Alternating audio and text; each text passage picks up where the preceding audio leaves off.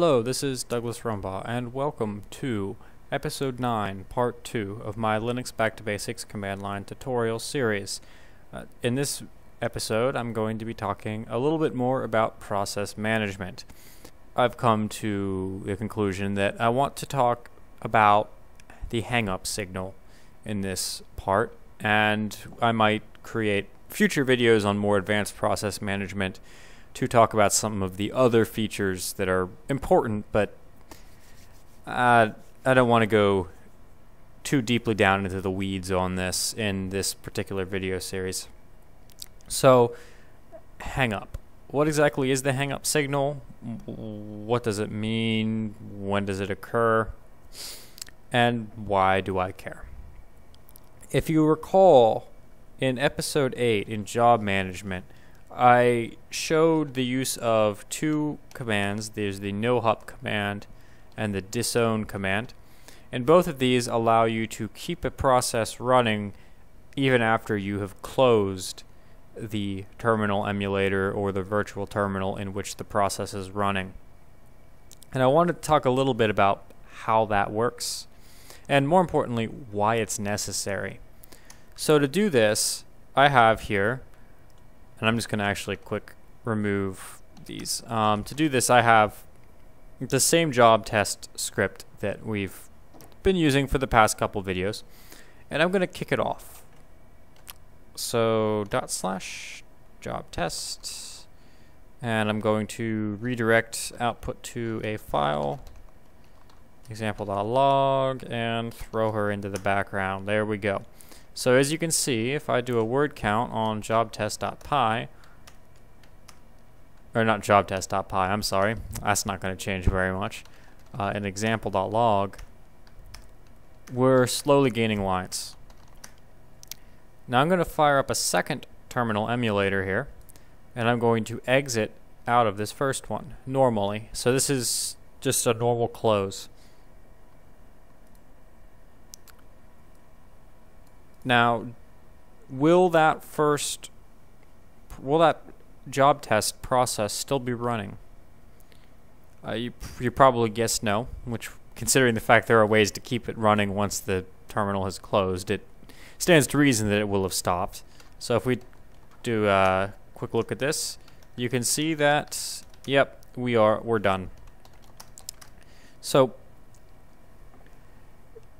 it appears as though whenever you exit out of a terminal emulator, and I'll tell you right now that this extends to much more than just this Terminator terminal emulator, it's a pretty universal thing, that this job test process that was running inside of it died.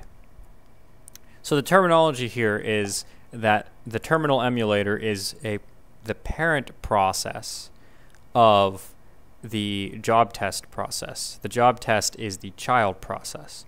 Now, more specifically, the terminal emulator is the parent of bash, which is the parent of job test. But in effect, the Terminator terminal emulator is still a parent for the grandparent, if you will. It's the grandparent of job test. So let me try something else. What if I were to run job test, and I'm going to redirect to example 2 now. Throw it in the background. Great. So I've already shown that if I just close out of this thing normally, this process, this job test process, PID 2167, is going to stop. What happens if I don't close out of it normally? What if I kill it? So remember, if I send a kill signal to a process, that does not give the process any time to clean up after itself, like a normal closing or a termination signal would. It's just going to immediately abort it. So if I do a PS tacky here and find the terminator that I'm interested in, which I believe is going to be this guy, 2146, and I kill it with a kill signal of -9.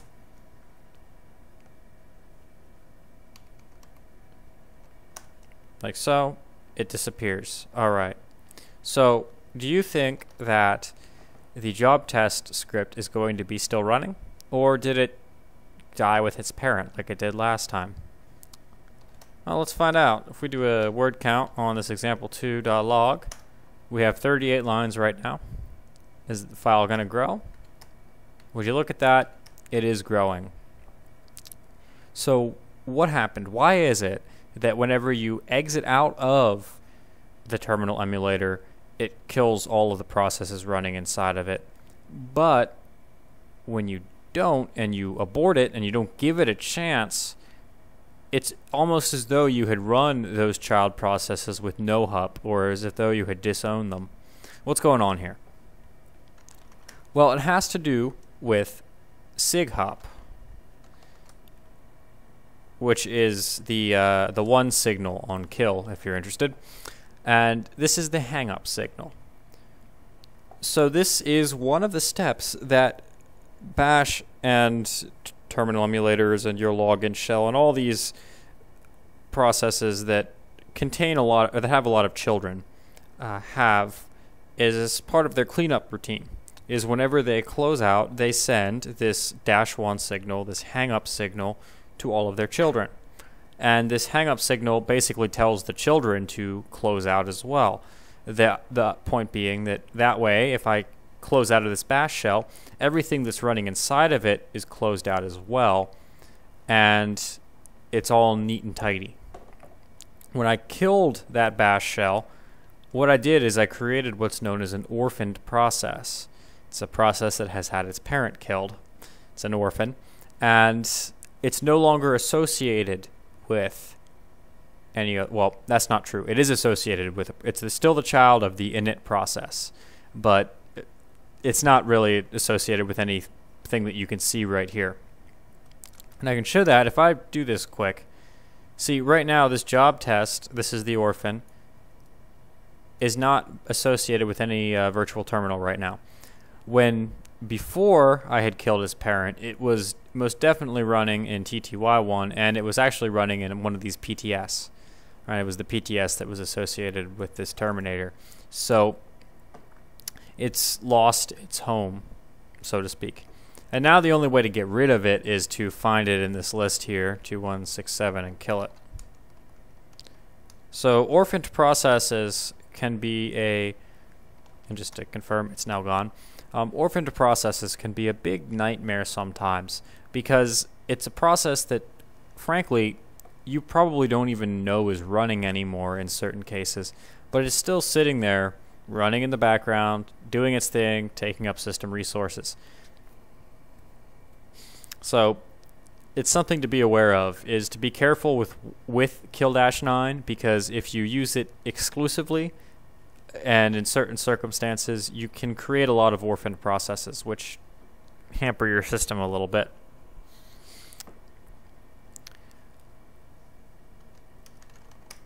So right now, I've been talking about parent processes and child processes, but if I do a PS tacky like we've been doing, there's no way to really tell. I mean, the children are probably going to be below the parent in order of things, but I mean, like, obviously this PS is running inside of Terminator, but it's not grouped together with Terminator or anything. There are these two kernel worker threads, which are part of the operating system, that kind of interjected themselves in between, because this is just ordered by PID. So these PIDs get assigned based on when the process is executed. So a higher PID will have been kicked off later, usually. If the system has been running for a particularly long period of time, that might not necessarily hold true anymore, as process IDs are reaped or reclaimed. But in general, it's going to progress downwards with time. How do we know easily what is a child of what? Well, there's a syntax, or rather a set of options for PS, and let's see if I get this right. It's EJ, capital H, just like this. And what this is going to do is display a very rudimentary version of the process tree. So parent-child relationships are often able to be represented using an abstract data type called a tree. I'll probably make something talking a lot about trees in detail at some point, but just to give you an idea of what they look like, I can just hit enter here. So you can see this looks very much like our original PS output, except now there's a couple extra columns here, the PGID and the SID. This is the process group ID and the session ID. I'm not going to talk about them except to say that these two IDs are used to allow you to group related processes and send signals to the entire group at the same time. In fact, this probably has a bit to do with how your how processes clean up after themselves using SIGHUP. In any event, the big difference that I want to draw your attention to is here in the command column. You'll see that there are tabs in here now. So these tabs represent children. We have here at the top, process ID 2 is the kernel thread daemon, or kernel thread daemon. This is the operating system, and you can see all the processes that are children of that. This is all operating system stuff. Here are those kernel worker threads that show up all over the place. Here we have PID 1. This is the init process. So on this particular system, init is actually called systemd. Systemd is the init script system that this is using, so that makes sense.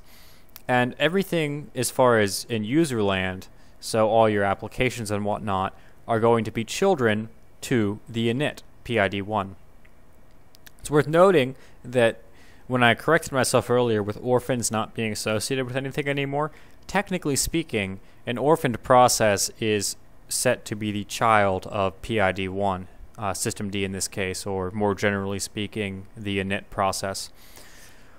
So you would see, and I should have just left it running to show this, but you'd see your orphan process show up at this indentation level here. In any event, we have a bunch of systemd stuff, and then here's where we actually get into the stuff that I'm interacting with right now. You have login. This represents my login session. The login process itself, just to show you, looks like this. So what I've just done is I've hit Control-Alt F2, and that's moved me to TTY2. I can log into TTY2 with, say, root and my root password. And now I'm logged into TTY2 here. So what we'll see is if I go back using Control-Alt F1 to TTY1, let me clear this and I'll rerun. You can see now we have a login here. This represents this particular login session with Douglas. And then we have my roots login session over here. And you can see that that login is running bash on TTY2. Now, if I were to kill this login, which I'm going to need to use sudo to do, and I'm just going to do a regular old kill.